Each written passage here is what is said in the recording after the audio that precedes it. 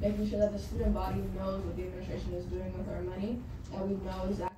The BU Graduate Worker Union continues to strike since they began last week at Marsh Plaza. Faculty and staff at College of Communication share their input on the ongoing matter. Professor Janbeck oversees most of Comms CO courses. So of all the things I'm overseeing, we do have a small percentage of graduate workers who are striking fully or doing a partial strike. One class affected by the strike is Comms CO 101, where Professor Janbeck co-teaches.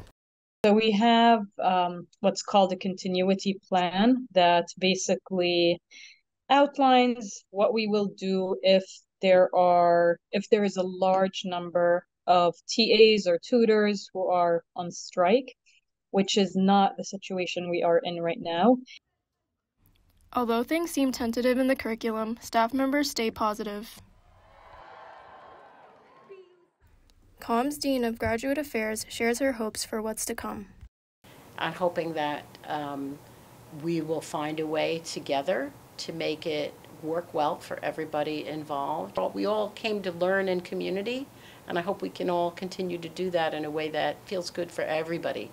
The administration at BU's College of Communication shares their support for all of their students while finding new stability for their classes. For BU TV 10, I'm Cayleigh Yee.